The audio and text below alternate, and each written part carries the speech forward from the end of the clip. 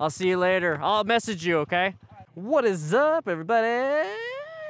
We just did a training session. Johnny from 520 Moto Alliance is leaving right now. We did a training session with Nikki and Mel. I'm going to kind of preface a lot of this stuff, and I'm going to let some videos play. And what happened was, just to preface the setting, is that we're out here on a parking lot, we're training, and we're getting Nikki back on the bike. This is the first time back on the bike in a very long time, and getting Mel acquainted with her bike. It's a Honda Rebel 300. Nikki's on a Honda Rebel 500, so it's actually pretty cool. And you know what? Let's just jump into it. Let's kind of discuss some of that stuff.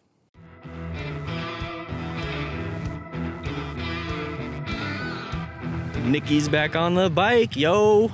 Out here doing some parking lot practice with Nikki and Mel. That's a brand new bike, got 10 miles on it. That Rebel has 480, mostly me. So we're actually gonna get back into it. We're working on getting back into the bike. We're getting familiarized with it. So we're doing some of the original exercises from the BRC1. So when you're ready, go ahead, come on down. So we're practicing clutch control, friction zone, and everything. So this is gonna be a pretty easy style vlog for the channel, but just watch the experience of getting back on the bike and being a brand new rider. So now we're practicing getting your feet up. Not much throttle at this point. Getting familiarized with the bike and how it wants to stabilize. Then we're applying the brakes once we get up to here. A little too much, babe, just a little too much. Very good, very good. Getting them used to the bike. This is what you have to do when you get back on the bike after a long time. And then also as a new rider, kind of take it nice and easy. Just practicing the skills you learned in class. There you go, very good, very good. That's what you gotta do. Kind of get familiarized with the bike again. There's no rush to get back on the road. That's where the dangers are. So practice in a parking lot. Now we're practicing head turns and turning. Sorry about it's all shaky. Doing very good. There's Nikki. Very good. Got to be working on this stuff, guys. This is all practice. We're doing parking lot stuff so that she can be ready for the road. Both of them can be ready for the road, at least in a neighborhood, like I said. I don't know how many times I've said it. This is very important. So I'm trying to grab her attention. That's why I'm in this angle. Very good. And a lot of it is just getting comfortable. Just gotta get comfortable.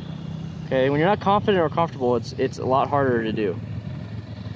Yeah, boy. So that's all we really focused on.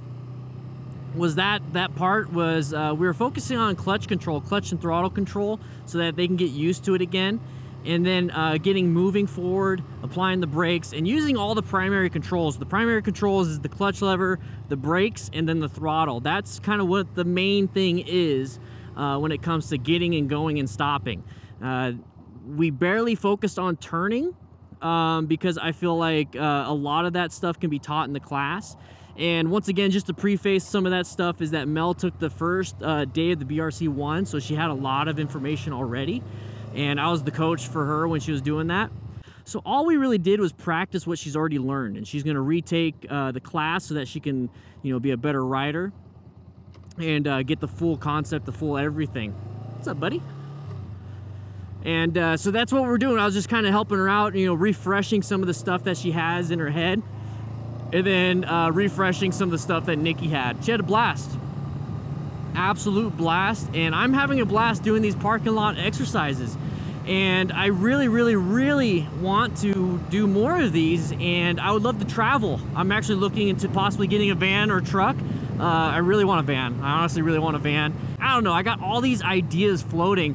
But once we hit 500 patrons, I'll probably be able to just go and do it. And when I say probably, because maybe I'll do it beforehand. You know, maybe before 500 patrons. But if you want to help, swing on by patreon.com/DanDanTheFireman. And let's see if we can get 500 patrons. And then we can do that cross-country tour parking lot stuff. Oh, just making sure the bike's doing okay. And it's going to be so much fun. It's going to be so much fun. I just love seeing the progress that people make. And who knows, maybe someday I'll get a Honda Rebel 300 and then I'll just put all this crash protection on it and then have just that in the back of the van or back of the truck and trailer and have you guys practice on it if you don't have your own bike. I don't know, who knows? There's just so much stuff that's going through my head. And on top of that, another little update, another news, June 8th, Greg from MotoJitsu boy is gonna be here in Tucson, Arizona, guys, June 8th.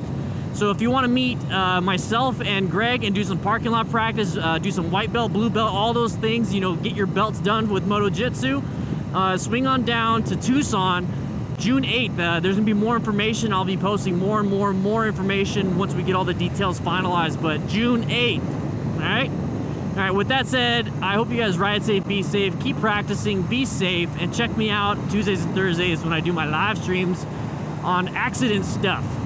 All right, bye.